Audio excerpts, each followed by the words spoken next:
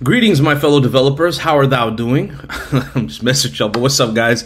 In this video, I have found a Git repo with all the community extensions of SHADCN UI that I feel like would benefit you in your development, in your application building. There's some things here that I've noted down that I've liked, that I've saved, I've put in a folder that I will be using when I develop applications from here on out. Now, I will link the GitHub repo down in the description below because there's a lot of stuff.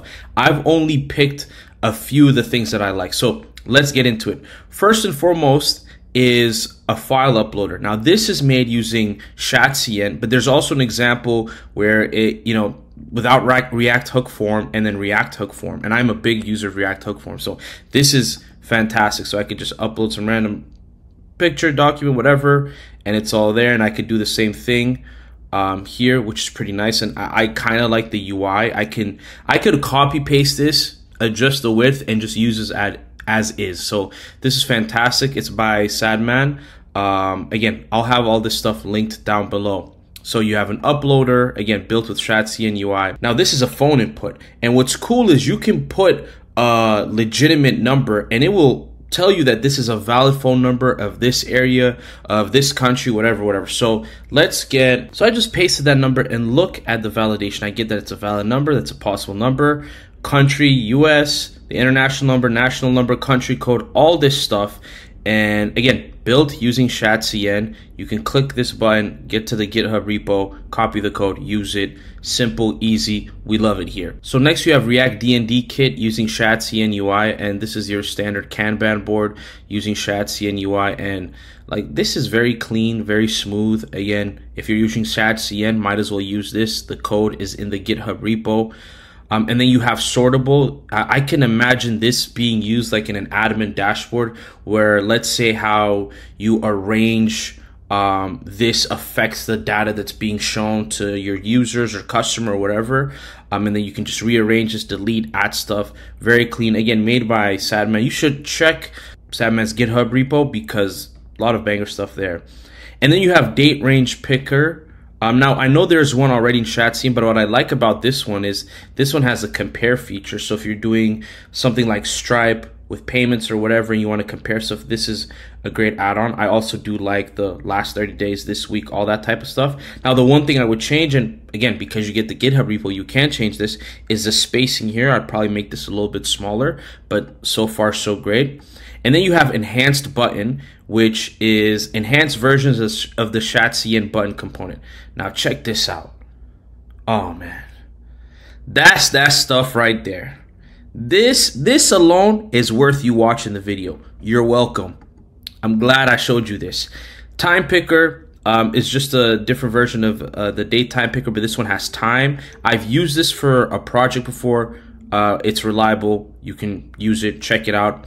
And then there's this one called components.bridger.to. This is basically, hero section, CTA, FAQ. Now this one's very fancy dancy, but it uses SHADCN. So check it out. Again, all these will be linked in that master repo. In particular, I'll be honest, I do like the hero sections, especially this one right here. This one's very, very clean. Again, you can get the code right there and there. Very simple, very easy. And then you have credenza. I don't know what credenza means, but what I like about credenza is it's a modal component, right?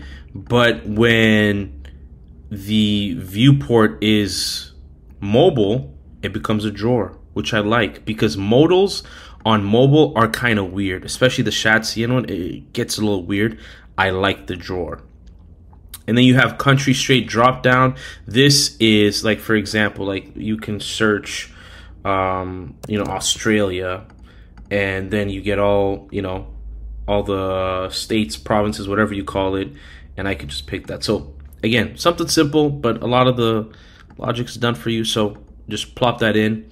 And then you have plate. This is a text editor. I don't know if this uses TipTap or not, but it's a very clean text editor. I might use this for my open source project, Tsafi, which is a multi-tenant blog platform.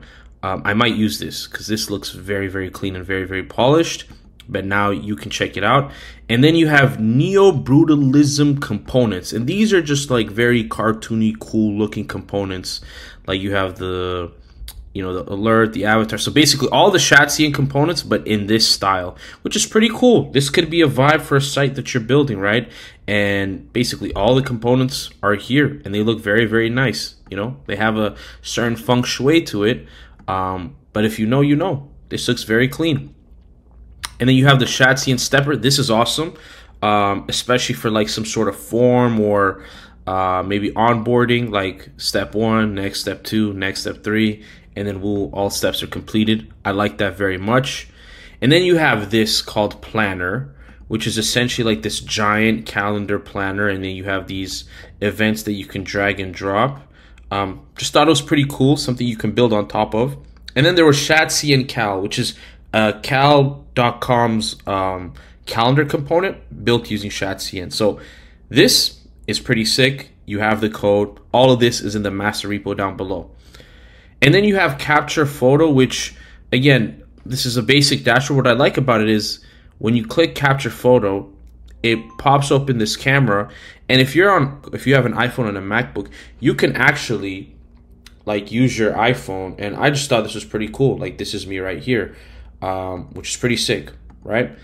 And then you have SHADCN Multi-Select, which, again, pretty cool. Like, I don't know if this bouncy thing is part of it, but you can clear it here. And then you have another fancy multi-select, which is a nice to have in my opinion. That's pretty much it, guys. Thank you so much for watching this video. Again, the repo that contains all of this stuff is down in the description down below. Enjoy it, check it out. I thoroughly love finding stuff like this because it just makes my development time much faster, because at the end of the day, I'm just here to build cool stuff that users enjoy and make some coin in the process. But I hope you enjoyed this video. Make sure to like, comment, subscribe, hit the notification bell. I'm dropping a lot more content the next couple of weeks. Believe me, you're going to want to be subscribed. And as always, thank you for the support. I will see you in the next one. Peace.